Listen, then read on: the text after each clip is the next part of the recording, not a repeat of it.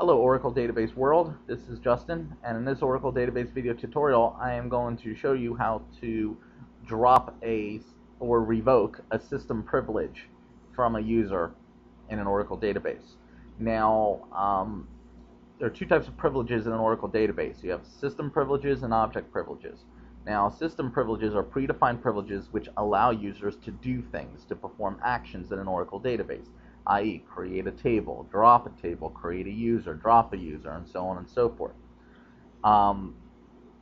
You can also think of them as privileges that allow users to execute certain Oracle commands.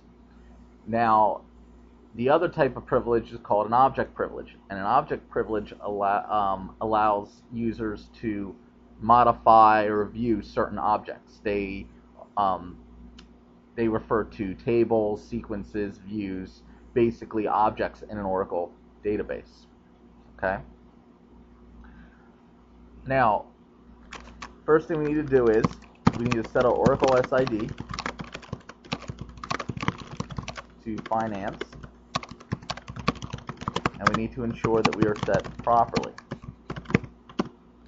And we connect with the SQL Plus program to our finance database. We type in show user to verify that we're connected as the sys user, and we do a select name from the $sign database to ensure we're connected to the finance database. Now, there's a user, select username from DBA underscore users, where username is equal to Rich, called Rich. So we have a user defined to our Oracle database called Rich. And if we type in select grantee and privilege column from the DBA underscore sys underscore privs view, where grantee is equal to Rich,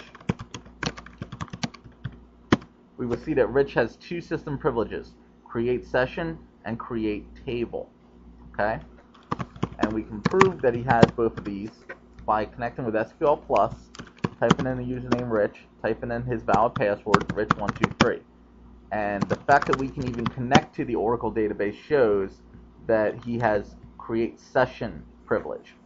Okay? And if we do a create table phones for phone numbers and have it one column, phone, and make it the number type with 10 digits, so you can put area codes as well, we see that we were able to create our phones table, and we can describe it, we can select from it, which is no data was put into it, and we can say select table underscore name from user underscore tables, where table underscore name is equal to phones. There it is, phones. So we've proved that the user Rich has both create session and drop and create table system privileges. So we connect as the DBA again,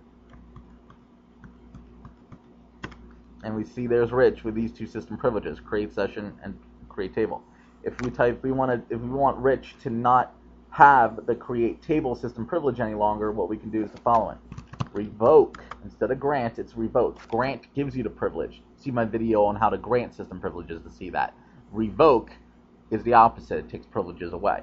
So revoke, create table from Rich. You'll notice that two things changed here when we're revoking instead of granted. When we granted a system privilege, we used grant instead of revoke. Then the privilege name, but instead of from, we said to. So because when you grant, you're given, okay? It's to. You're tossing a ball to, let's say, okay? When you're taken away, okay, it's like you're receiving a ball. It's being tossed to you from someone. Horrible analogy, but you get the point. So when you grant, you use the grant verb, okay? So the command grant, so it's grant, and you use the from clause, which means you're taking it away from Rich, not giving it to Rich. So, revoke, create table from Rich. Revoke succeeded. Now we connect as user Rich. Show user, because we didn't take away the create session system privilege, so he can still connect.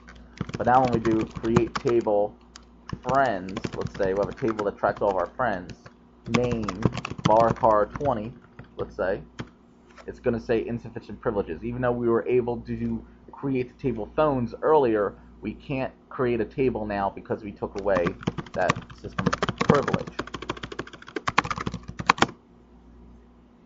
And if you do run your select grantee and grantee comma privilege from DBA sys privs, where grantee equals rich again, you will see that he doesn't have a create table system privilege anymore. All he has is a create session.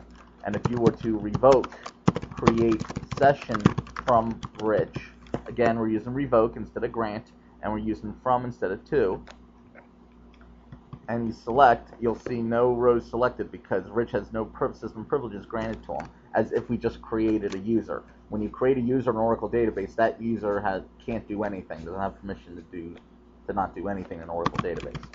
Now, we fire up SQL Plus, we type in Rich, we type in a valid password, and this time he can't even connect to the Oracle database, let alone create tables, because he doesn't even have the create session privilege, which is the most basic privilege a user needs to connect to an Oracle database. Okay, that's how you revoke a system privilege from a user in an Oracle database.